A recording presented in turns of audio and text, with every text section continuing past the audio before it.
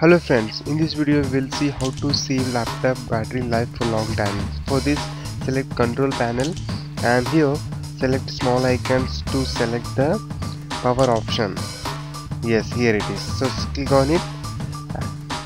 Yes, so here select balanced option default, that is a default option. So change plan settings, click on it. So here it is on battery on it's while charging.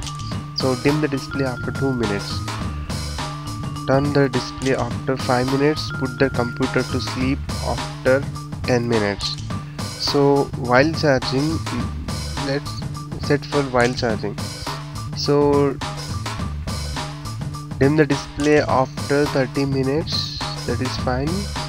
Turn off the display after 1 hour, that is fine. Okay, put the computer to sleep after 2 hours.